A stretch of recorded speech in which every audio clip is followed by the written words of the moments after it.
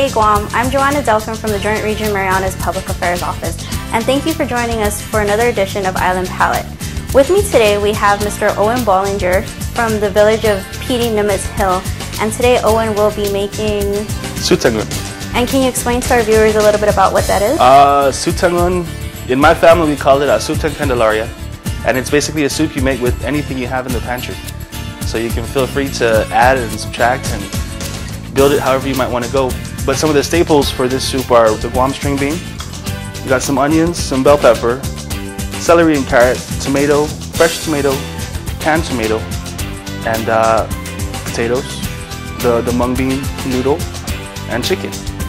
And then I'm also going to throw in some onion powder, some garlic powder, and smoked paprika. Now, Owen, you have this all kind of laid out already to throw into the pot. Is there any type of measurement that you used to kind of decide how much more or less to put in? Not necessarily. I just kind of go with it. And you know, if you wanted more of something, I like tomatoes, so we have a lot of tomatoes going on. You can add and subtract. I guess that's the nature of the soup.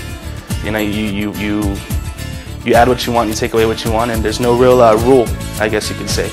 If we're ready, I'm kind of hungry, so let's go ahead and start cooking. We'll start with the chicken. Hit it with some salt and pepper. What I'm going to do with the chicken is just cook it till it gets some color on it. I'm not going to completely cook it right now. And so I'll end up actually taking it out in a little bit and throwing in the vegetables and everything else. And I just kind of leave it till it releases itself from the pan. You know, you can use any cut of the chicken. You can do it just with wings and drumettes. Can you tell us a little bit about the noodle that you're using and where people can find it? Yeah, it's available at most stores, and I have the package. It's marketed as vermicelli, but it's made from the mung bean. It doesn't have much flavor, but it's more of a texture thing.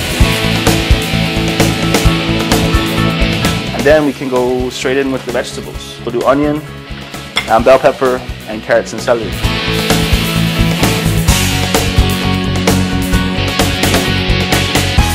I have garlic powder.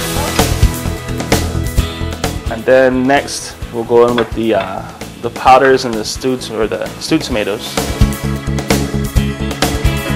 We'll let it come up again, and it's already bubbling nice. The next step would be to add our stock, yeah. 3 quarts of liquid. I just bought some chicken stock at the store. So it's about half that and half just water. So to give a lot of good flavor. So are we just waiting for this to come to a boil? And it's already just about there. Okay. We can put the chicken back in. So now I want to just bring it to a boil, a nice rapid boil. Let's put the potatoes in. We give them about 5 to 6 minutes, and then we'll finish up and put everything else in.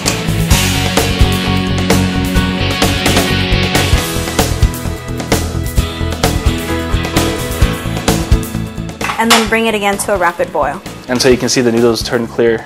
And then once it boils, we'll throw in the frijoles, and it's done.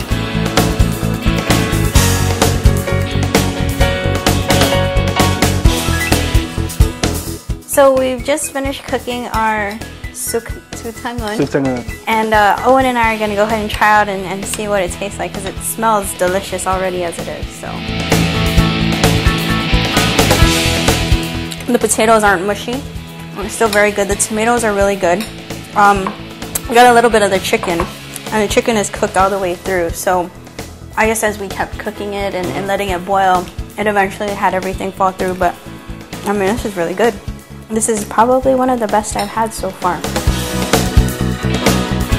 Thank you, Guam, for watching this edition of Island Palate, and stay tuned for more of your island favorites. Adios. Yes.